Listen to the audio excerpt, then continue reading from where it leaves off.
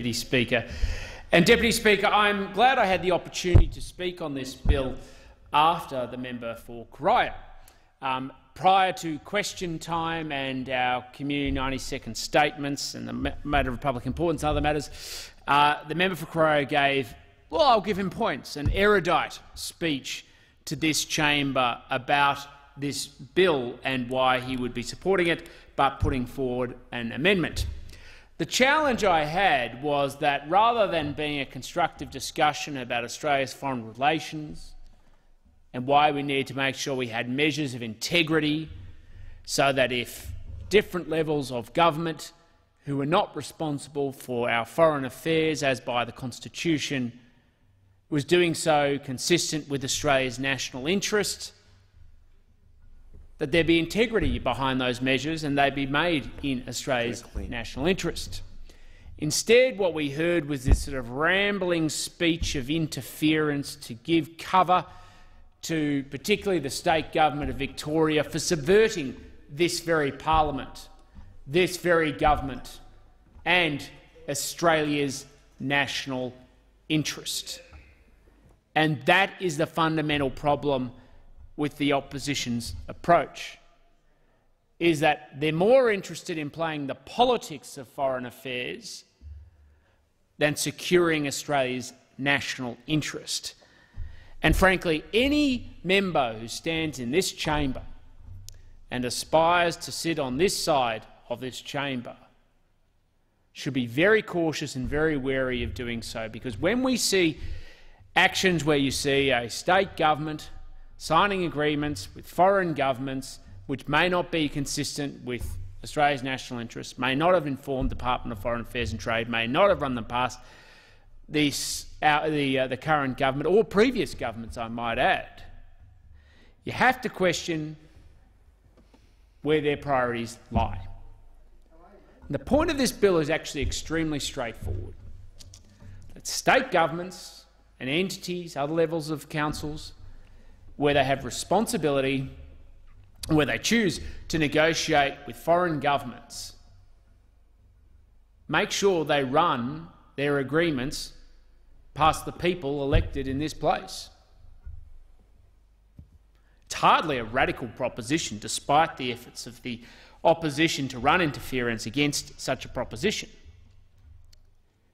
because this parliament, under the Constitution that was negotiated between the colonies and the now states over 100 years ago, recognised that different levels of government had different responsibilities. The states have responsibility for service provision and scale, for providing for the taxation arrangements to provide support and assistance to the Australian community, because there was an understanding that they have a greater relationship, a greater proximity to the people that they are elected to serve. And that this parliament, representing the whole of the Commonwealth, its relationship is around standardisation, but critically Australia's relationship to the world. That's why we deal with immigration. That's why we deal with trade. That's why we deal with foreign affairs. That's why we deal with defence. Frankly, that's why we shouldn't be dealing so much with taxation, but we'll leave that topic for another day. And so our job is to negotiate foreign agreements. Our job is to negotiate treaties. Our job is to negotiate trade agreements, because we don't make decisions on parochial interests of what is in the interests of certain state capitals or states themselves, but against the state of the Commonwealth, of all of us. And when we have states that seek to subvert that process and seek to put forward their parochial interests against the national interests of our country, whether it is economic, could be health, could be security, or the long-term sovereignty of our nation, that should ring alarm bells. And so I absolutely applaud the efforts of the Foreign Minister and the Prime Minister and the government in bringing this bill forward. Now, this bill does not affect one piece of one agreement negotiated between one state, one entity between another entity. It covers all of them. But clearly, and as someone who's spoken out very strongly against Victoria's negotiation of an agreement under the Belt and Road Initiative with the Chinese Communist Party without informing this parliament and this government. Something needed to be done, because we saw a subversion of the authority of this parliament and the national interest. And we in this parliament face a choice about not just whether we're going to assert our authority, though obviously that's very important, and not just assert the relevance that the people elected to this chamber not just have the authority, but the skills, the capacity, the knowledge, the departments, the infrastructure to be able to back it up, but simply to make sure that all agreements between different entities and foreign governments is consistent with our national interest.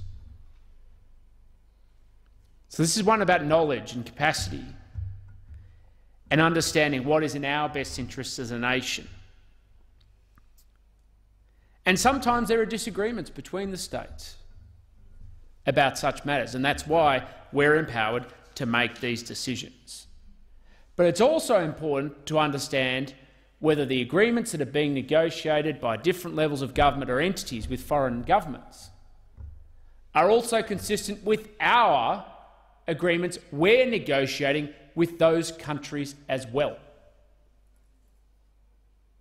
We shouldn't have states negotiating agreements with foreign governments that undermined our trade agreements, or our defence pacts, or our national security arrangements, or that provide backdoors for foreign interference or influence or economic engagement. And frankly, it astounds me that the members of the opposition somehow think this is problematic. I'm not sure what principle they're harking to. At best, I heard in his speech in running interference to defend a state government subverting this parliament from the member for Corio was something about the politics of the day, making some ridiculous, audacious claim that somehow the issues that prompted the discussion on exactly these types of bills and the circumstances which far transcend day-to-day politics and go to global movements in national security, global movements in repositioning of power, contested environments and theatres of tension within our world,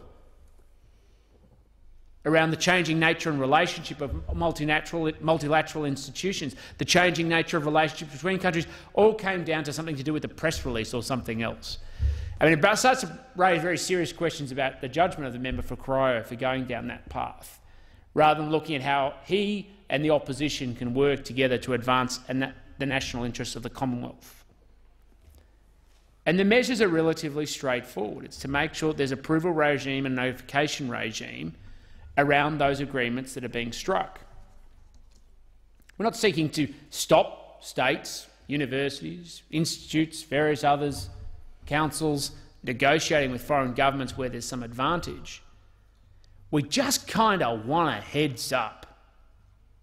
We just kind of want to know what it is you're signing up to. We just kind of want to know that you're not undermining our national security, our defence, our health relations, our diplomacy, our economic interests and the very sovereignty of this country and this parliament. And I would have thought that this bill should be able to pass this parliament easily for that exact reason.